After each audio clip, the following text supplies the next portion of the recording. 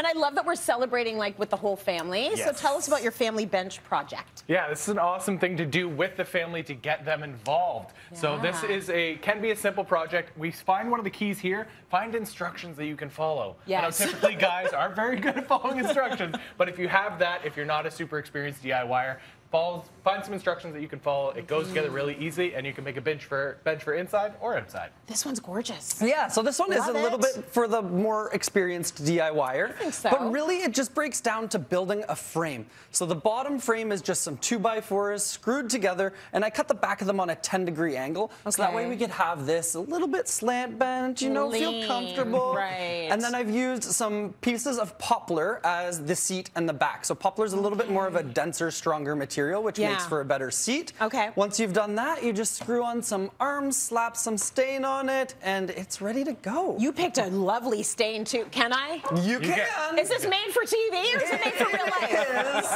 I mean, slightly for TV. We put some temporary legs on it. Oh, so these aren't real legs. Just temporary.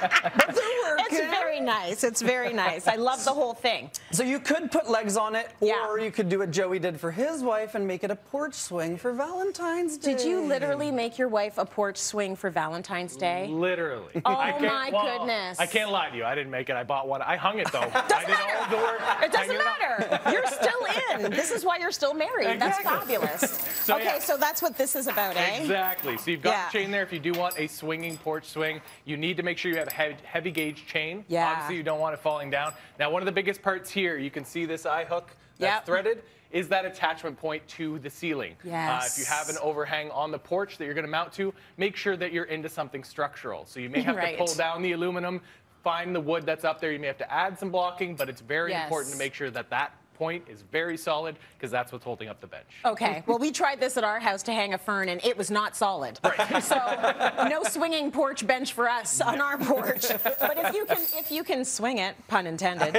I think that's a lovely gift. That's really nice to have, yeah. Okay, so you've got another one for us. Yes, so for the less experienced DIYer, this one is super, super simple. I actually put this together with my 10-year-old son. So he helped me cut all the pieces because they're just straight cuts, so it's nice and easy to do. Okay. And again, this is all out of 2x4 material and costs about $50 in material to put together. Awesome. So you're going to cut some 2x4s down to 4 feet or however long you want your bench to be. Then we've got these pieces here, which are 3/4-inch spacer material. Okay. So you're going to cut that to the height you want the bench to be, which is around 18 inches is a comfortable bench height. That's normal, like standard. Yeah. Yeah. And then you've got your 2x4 supports here as well. So you're going to take 3.5 inches off that 18 for 14.5. And it's a lot of math there happening. It's only 3 pieces of wood you're cutting, okay? Yeah. Again, it's all about having a good plan, right? Because once you have these pieces cut, you just have to assemble a puzzle. So you build these, you got these pieces of 2x4, and then you got the 3/4 piece that's obviously you want to use shorter screws to attach these together, make a bunch of these puzzle pieces, and then you're just going to build a puzzle, and you're going to screw it together while you do it so it doesn't fall apart out here. So would you say it's so easy that like anyone in the audience could do it? Absolutely. Jenny, come on up from the Cityline audience. Good. Jenny, before we get you started, are you the handy one at home? Well, I'm second. I'm second. My husband was first. You do some power tools stuff at home. You can tell I'm not the handy one. Like, how did I even say that? Some power tool stuff. Okay, so what's Jenny gonna do? All right, so we're gonna get you to screw these together. Okay. So there's 2 different types of drills. This is kind of the old school conventional drill that people are used to.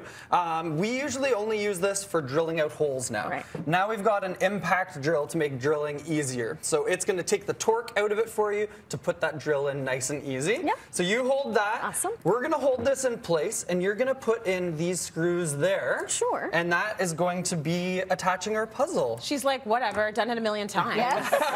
Oh, reverse. Sorry, I put it on reverse for you to see you. You know what you're doing.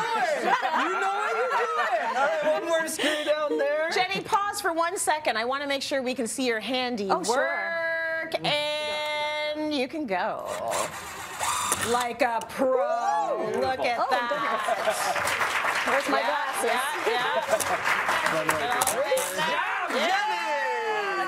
Awesome, that's it. She's Jenny from the block. Very nice. No, I mean, we should just hire you. Give it up for Jenny. She did that so easily.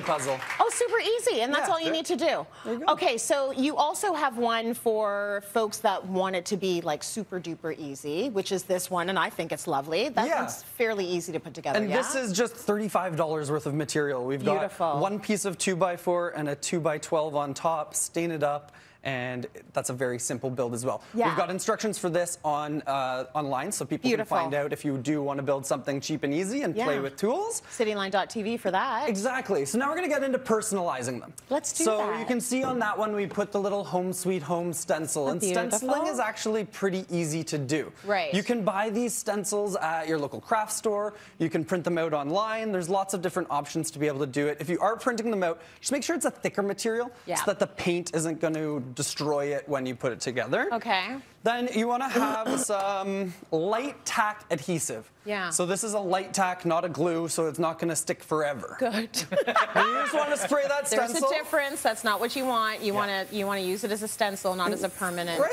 and you Little can safer art. with the kids too. Nobody's Probably. gluing their fingers together. Right. Then you're going to take that stencil. Where do we put want it? Let's go right there. I like it. Put it onto your bench. Yeah. And make sure you push in around each letter because we don't want the paint to ooze out from that. You want it to Right. stay within the stencil. I feel like I can do it, but now you're giving me pressure. Let's go, Tracy. I don't want Let's anything go. to ooze. We're We going got to a get you job for you, painting. don't worry. Okay, that's So next beautiful. is the paint. So you're not going to want to use a traditional paintbrush with this. Okay. Because then you end up putting paint all over the wood. So Right. what we have here is a little sponge dabber. Dip that in the paint and make sure that you dip it over here as well once you have paint on. Oh, I see. To Like, get most take of the some off? excess off. Exactly. Dabby, dabby, You just got dabby. to stay within the lines, Tracy. Can you paint Oh, within I the think I lines? can do it. I'll jump in and I give think you I a can little do hand it. here, It's too. a family activity. Let's get all the Let's all do it. Joey just grabbed the end that Sorry, I put Jenny, the you paint should on. have stayed. This part's fun. So you can do whatever stencil you want. You can put your family's last name if you're one of those special families that only has one last name. Yep. I wish our family was simple like that. I feel like there's too many names flying around.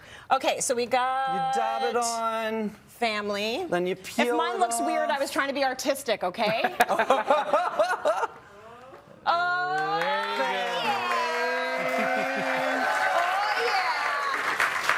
I love this. And you have one more thing that you might want to think of doing if you want to sort of mark the kids as they grow. What would that be? Yes, so if you want to, handprints are fun and I love Oh, good. them. You do that one. So if you want to see your kids' hands grow on the bench, really make this a nice, fun family project, just paint their hands. Kids The love kids would this. love that. Every time I paint their room, they just want to paint their hands and do handprint. Of course they do. Paint it on nice and thin. Yeah. And then just handprint Oh, on. there he is. Look at Dave you is can growing see it so grow. nicely. See, it's just that High five. No, come on. Maybe not. Cheers to you, bro laws. That was fantastic. What a great project for Valentine's Day.